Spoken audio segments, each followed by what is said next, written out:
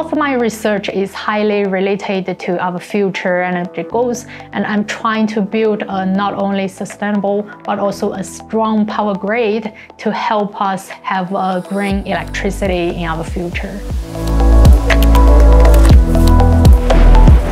Imagine there is a storm hitting our power grid, but you still want to get the electricity, especially for some critical loads like hospitals and fire stations.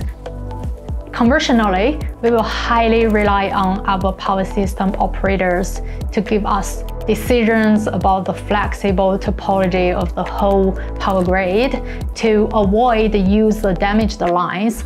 But it's very hard for the operators to give proper decisions because they will need the knowledge both from the power system engineering side and also the extreme weather side.